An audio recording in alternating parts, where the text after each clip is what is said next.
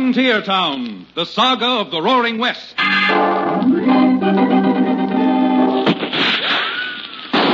Frontier Town. El Paso, Cheyenne, Calgary, Tombstone. Frontier Town.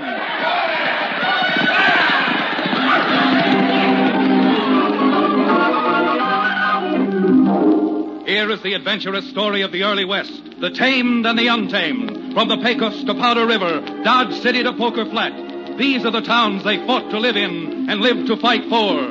Teeming crucibles of pioneer freedom. Frontier Town!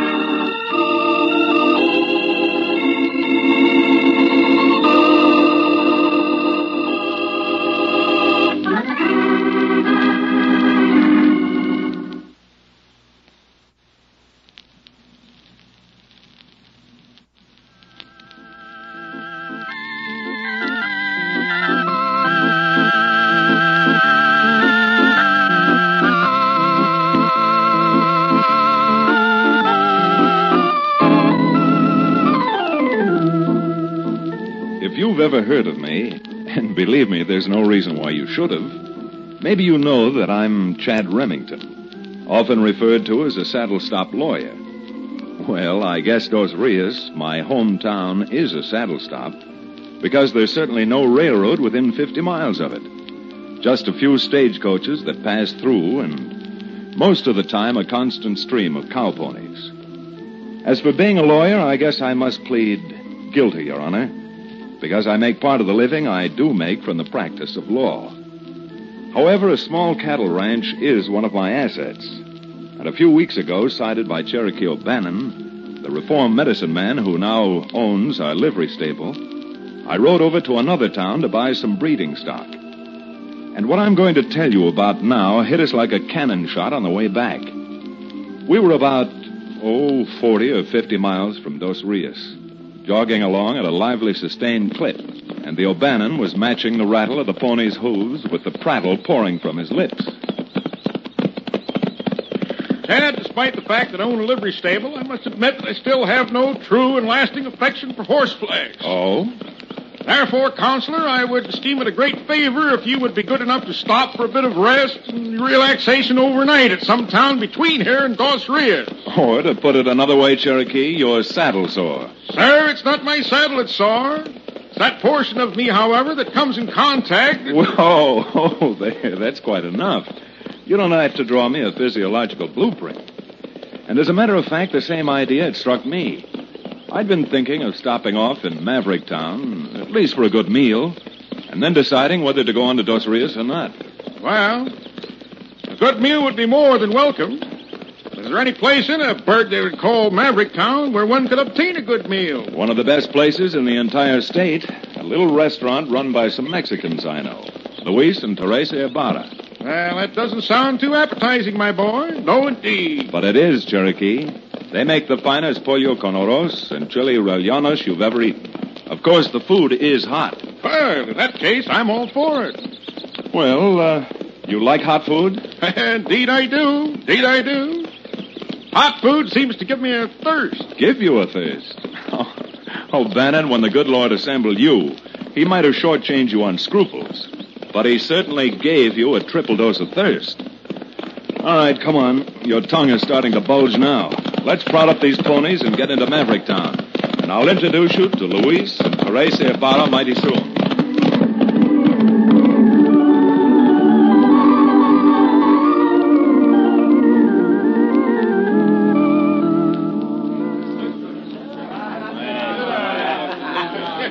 Senor Dallas, why do you all the time make trouble around my little restaurant? I'll trouble you, you half-breed hash slinger, if you and that woman of yours don't go back where you come from. We will not go back. We have just as much right to stay here as anybody else. We Americanos now. The heck you are. We ain't got no room for foreigners like you within 20 miles of Maverick Town, you understand? But, senor, me esposa and me, we're citizens just like anybody else. Why waste time talking to them, Dallas? If they ain't going to leave, how about making them entertainers? Come on, let's make them dance. Doggone it, that's a good idea, Blinky. All right, you two, let's see you dance. Come on. You ought to be ashamed of yourself. You have no business picking on the Ibarras. Well, you think you can stop us, Bobby? Or maybe you think because your uncle owns the bank, you're running Maverick Town. Bobby, do not mix up with these hombres. Come on, I want to see you two dance. Now, who done that? Who's the sidewinder that shot my gun out of my hand? Well, tear him apart. Well, start tearing, mister. I'm right here, right in front of you. I'm right behind you, Chad. What business you got butting in? Well, let's put it down as the business of any decent citizen. Because from the little I seen of you, I hardly think you qualify. Well, you ain't going to see much more of me because I'm going to close your eyes for you. Look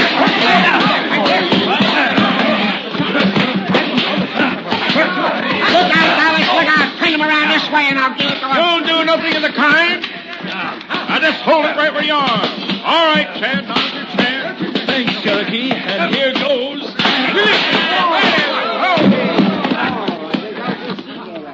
Now, you'd better get up and dust yourself off before I decide to do the dusting for you.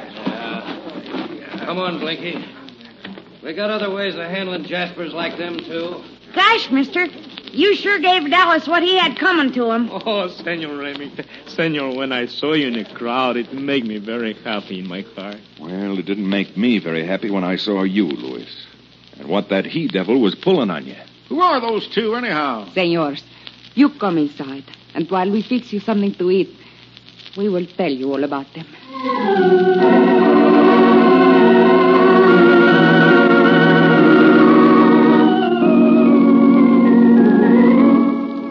Well, there wasn't much that either Luis or Teresa could tell us about the pair who had been picking on them. Except that suddenly, for no apparent reason, someone was trying to make Maverick Town so uncomfortable for the Ibarras that they'd pick up and move.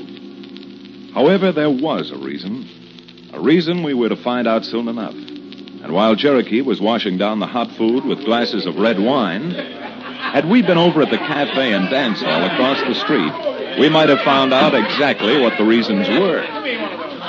Come on, Blinky. Lay off that bottle. Come on back into my office. I want to talk to you. Sure, Dallas. Although it don't look like you're going to enjoy talking much with your lips split open. Yeah? Well, before we get through, there's going to be a lot more than split lips around this town. Come on. Come on. Get that office door open. All right, now take it easy, Dallas.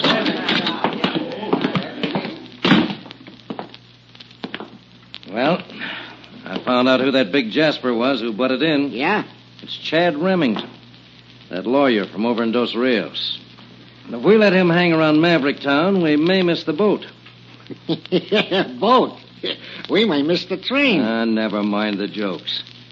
But that railroad agent will be back in town Friday. And if we can't deliver that corner the Mexicans have got their restaurant on, along with the acreage behind it for the new freight yard, he'll probably try to do business with them direct himself. Well, I don't see why Bascom don't pay the Mexicans something and just buy the place from them. Bascom shell out his own dough? Why, that one's so tight every time anyone walks inside his bank, he locks the vault. Yeah, that's a banker for you, all right. I guess he's got the first penny he ever made. Well, we're getting a few of them pennies once we run them Ibarras out of town and Bascom takes over their property. But I got a hunch we're not going to get away with it unless we get Remington out of town, too. Yeah? Well, how do you figure to do that? You know, from the little I seen of Remington, he's a plenty salty maverick. He handles himself all right against one man. Do you think he can against 6? Huh? 6? What do you mean? I want you to get some of your boys and lay for Remington. And as far as anybody else is concerned, I want it to look like Remington picked a fight with you. Ah, I get you.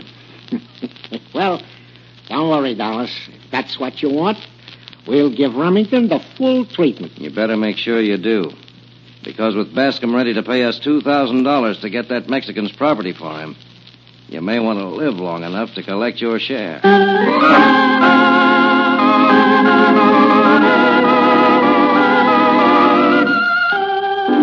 Well, with the little Louis and Teresa told Cherokee and me, we decided we'd stay in Maverick Town, at least overnight, and maybe for a few days longer. It was pretty obvious that there was something wrong. Some new and unexplained reason for the sudden resentment against the so-called foreigners. And we decided to find out what it was. Well, after the biggest and best meal we'd had in weeks, Cherokee and I left the little Mexican restaurant and started down the street towards the hotel. We hadn't walked very far when suddenly 5 men came out of no place, and before I realized it, the meanest looking of the bunch had managed it, so I bumped into him. Hey, what's the matter? Ain't there room enough on the street for you? You have to walk all over my feet? I wouldn't if you'd keep your feet where they belong. Oh, one of them smart jaspers, huh? Well, we'll soon... All 5 of you? Now, unless you're tired of living, keep your hands away from those guns. Why, you... Come on, get 'em, boys.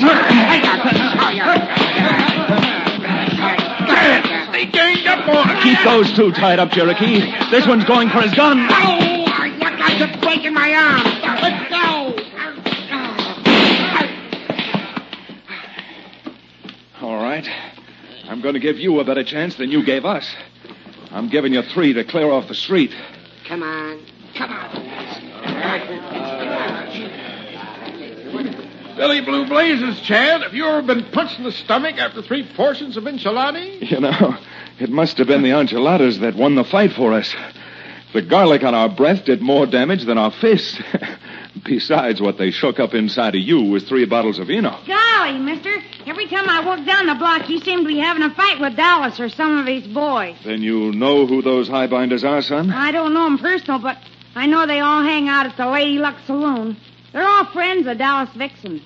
He owns the saloon. Have you any idea why this Dallas person should suddenly take a dislike to Louise and Tracy Ibarra and start making trouble for them? Gosh, no.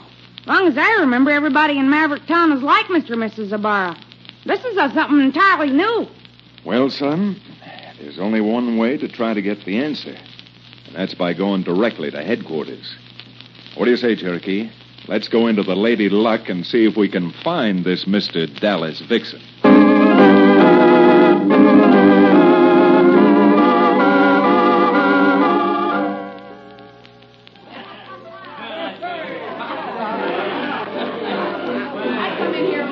Let me tell you something, Remington. You're barking up the wrong tree. I wonder. There are some trees that folks around here might be tempted to use, unless you learn to behave yourself. Yeah. Well, we got some pine trees around here, Remington. They cut down easy, and a couple of men can build a 6-foot box out of them awful fast. Well, if they do chop down a pine tree, why not have them build 6 more pine boxes? Because you and your gunslicks might need them, too. Well, if that's all you got to say, Remington, I'd be very much obliged if you'd be on your way. Having you around may give my place a bad name. Any bad name this dive might have probably will be cleaned up before this week is over, Dallas. Right along with some of the characters in this town.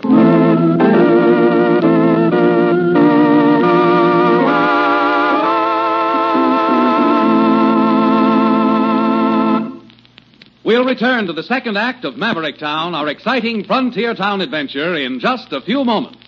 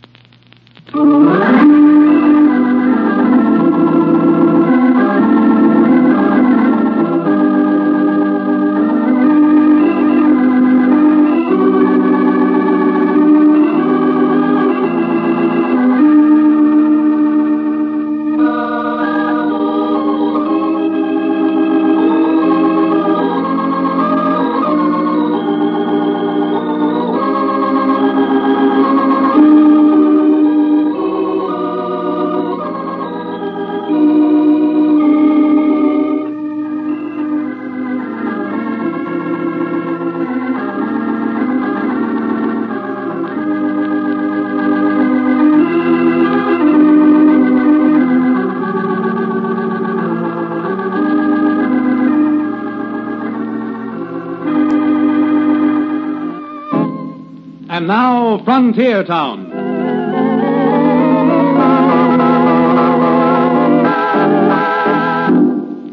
Well, as you know by now, Cherokee wasn't welcome in Maverick Town. And certainly neither was I. Of course, we had no idea what the reasons were for the sudden animosity exhibited toward us. No more than we knew the real reason behind the attempts to railroad the Ibarras out of town. Notwithstanding the set-tos we'd had with Dallas and his men, this stiffened our backbones and increased our resolve to stay in Maverick Town until we had the matter settled, one way or the other. We found out later that not too long after the affair on the street in which Blinky and his friends ganged up on us, Mr. Bascom, the town banker, paid a call on Dallas Vixen, entering his office through a rear private door. I imagine you men know what I'm doing over here. Sure, Mr. Bascom. We were just talking about it. Talk. I'm sick and tired of all this talk. I want action. And by thunder, I'm going to have it. Well, doggone it, Mr. Bascom. Did this shiner I got and that cut on Dallas's lip look like you wasn't getting action? The only thing I'm interested in is results. And that's just what we're going to get you.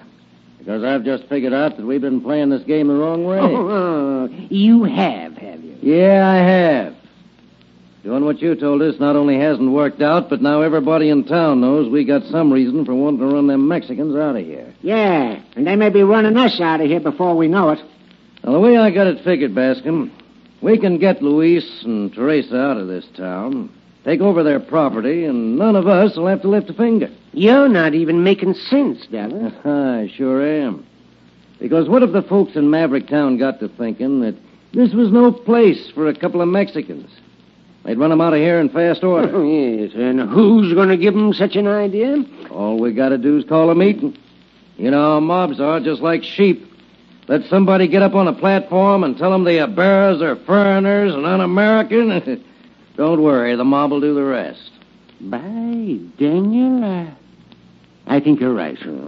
And the bigger the lies we tell, the easier it'll be to make them swallow them. As a matter of fact, as the banker in this town, I can probably get up on the platform and whip them up into such a frenzy that they'll run the Ibarras out of town tarred and feathered. You bet you can. And by noon tomorrow, you'll be back laying $2,000 right here on my desk.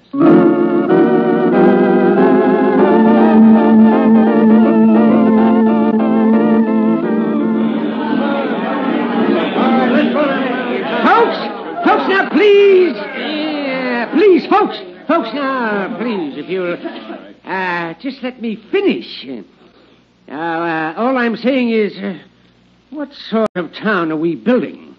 When foreigners can come in here, open businesses, be in daily contact with our wives and children, and then take our hard-earned money and send it back to the country where they came from. Now, I say, if we don't get rid of the undesirable foreign element, your ranches won't be worth a nickel. All the ridiculous hogwash. You remind me of a herd of spooky cows being stampeded. Now, what sort of a man is this banker of yours that he's trying to turn you against Luis and Teresa Ibarra? Because this is one country where every man has the chance to live, and to live decently, regardless of race, creed, or color. All right. You don't have to throw me out. I can get out of here soon enough if that's the way you feel. Come on, Cherokee. Let's get outside and into the fresh air. I can't wait to get the odor of this place out of my clothes.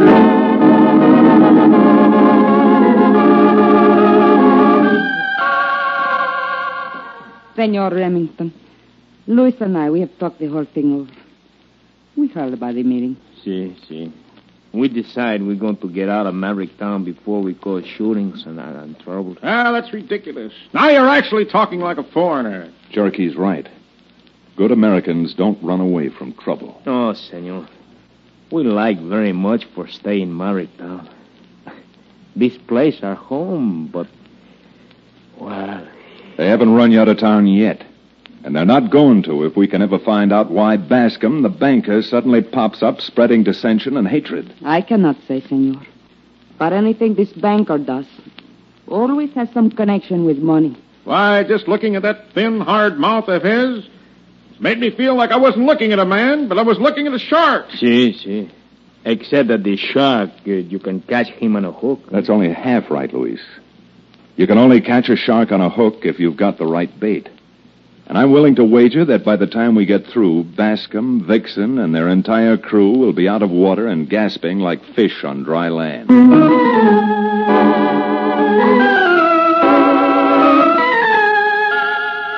Teresa seemed to have the only possible clue to the whole situation. Bascom wanted the Ibarras out of Maverick Town because of some reason that had something to do with money. There seemed to be no way of finding out what his reason was until I got about the wildest idea that ever entered my head. Remembering that we had met his nephew, Bobby, on the street, Cherokee and I took the advantage of the chance acquaintance to ride out to Bascom's house and see Bobby late that afternoon. Gosh, I just don't see what you mean, I guess. Bobby, we're trying to tell you that your uncle's in danger. Locked up inside that vault. Locked in the vault? We've got every reason to think that he is, and that's why we came to see you. We thought if you had a set of keys that would let us into the bank and knew the combination of the vault, well, we might be able to get your uncle out of there before he suffocates. Whoa. Uncle does keep some papers and things in a little desk in his bedroom. And that's where the keys are, and the vault combination ought to be. Come on, Bobby. We just haven't got a second to waste.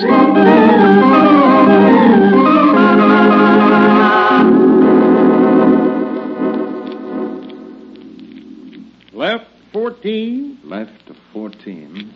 Right 0. Right to 0. That should do her, Chad. Try the handle and see if she opens up. Hurry, Mr. Remington, hurry. If my uncle's in there, he may have suffocated already. All right, Bobby. Just stand aside till I swing this door back.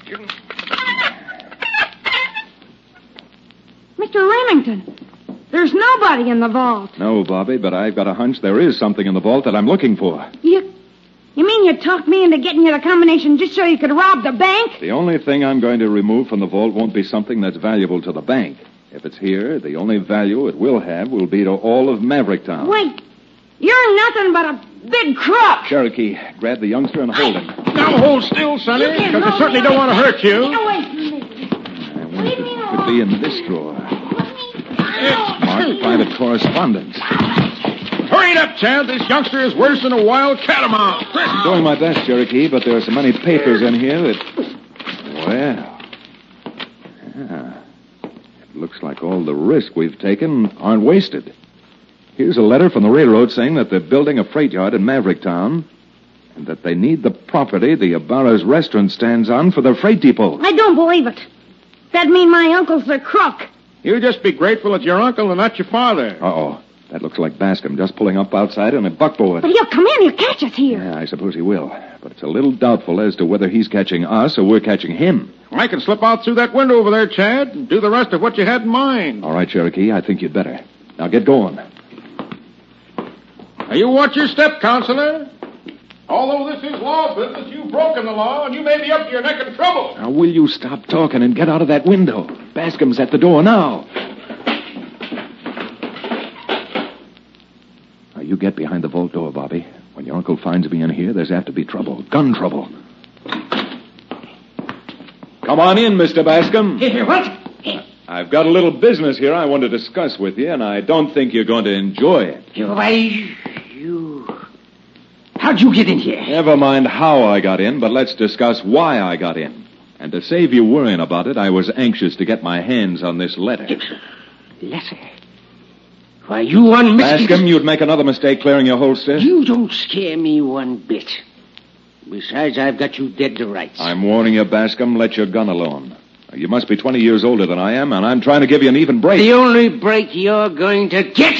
Go on, drop it. No, let go of me. I'll let you go right now.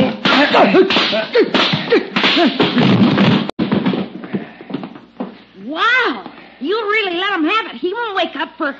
Mr. Remington, look. Here comes Dallas and his whole gang. Well, that's exactly what the doctor ordered. I sent Cherokee to tell them that your uncle was absconding with the bank's money. All right, come on, Bascom. You'd better wake up. There's a reception committee coming to call on you. What'd you say? All right, come on, Bobby. You and I are going to hide behind the vault door and watch the whole show. Well, I'll be blamed. Now, this big rumhound was telling the truth. Cleaning out the bank, was you, Bascom?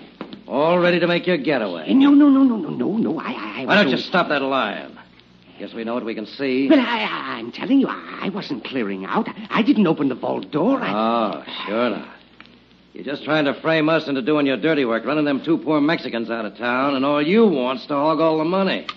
Well, we'll soon see about that. Yes, Dallas, we'll see about that. Who's that? Now, drop those guns. Look out, Dallas. I got a beat on him.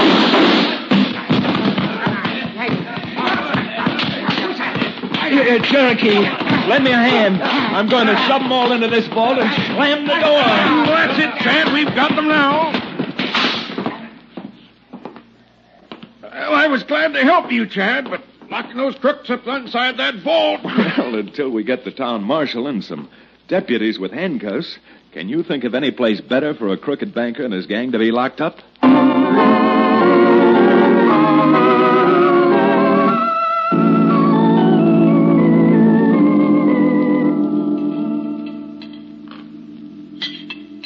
Senor, please. You let me give you a few more tacos and just maybe a little more chicken, no? Oh, Teresa, as much as I love your food, no fooling. I'm up to here. But, senor, after all you do to help Teresa and me make sale of land to railroad, you must have just a little more something. Maybe you, Bobby? Oh, gosh, no thanks. I'm full. And, Luis, I've got to pass. But maybe Cherokee will oblige. Amigos, I just couldn't hold any more food. However, if you just happen to have a glass of something to wash this down with... Oh, here, Senor Cherokee. A whole full bottle of very finest tequila. Tequila? See, what is wrong, senor? You do not like tequila? Well, I'll tell you, my little pigeon. I once had a sip of that Mexican liquor, and the only thing I'd use it for now would be to give a slug of it to some woman I hated. Give it to some woman you hated, Cherokee. Now, what would you do that for? Why, Counselor, for a very obvious reason. Tequila, of course.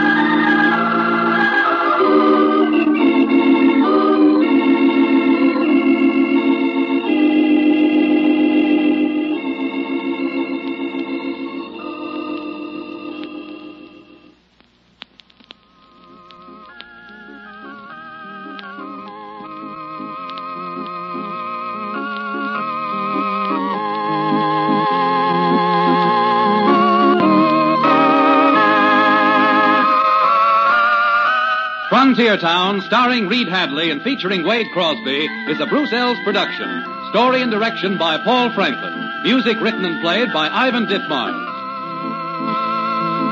Be sure to be with us again same time next week for another fine action-adventure story with your favorite young Western star, Reed Hadley. And now this is Bill Foreman to tell you that Frontier Town comes to you from Hollywood.